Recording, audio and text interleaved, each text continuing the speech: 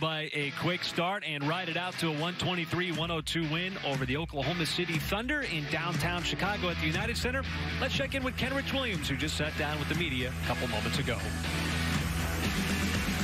Kenrich, you guys went on a pretty big run there in the second quarter to kind of erase a really, really big deficit. What went into that, and what allowed you guys to kind of get on that run, that 22-3 run, to close that gap there?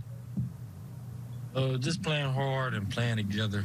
That's what the emphasis is every game.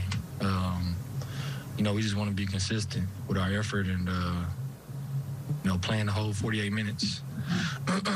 So that's what pretty much what it was. Gary Trammell, the Oklahoman. Yeah, Kenrich, a guy like you that's trying to get his footing in the league, when you play the way you've played, so consistent, so hard, and so productive this season, does that give you confidence that this isn't going to be a grind and you're going to establish yourself as a player in this league? Yeah, definitely. I think whenever you get the opportunity, like I have, you have to take advantage of it. And, I put in some good work through my whole NBA career.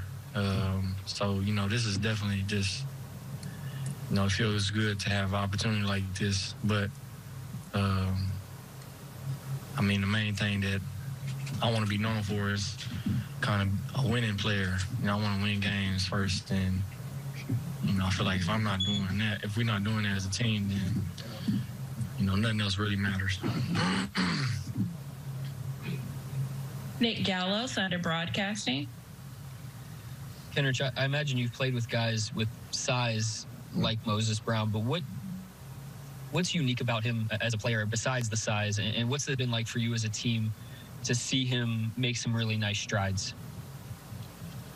Oh man, yeah, of course Mo is a big dude. He's 7'2", great size.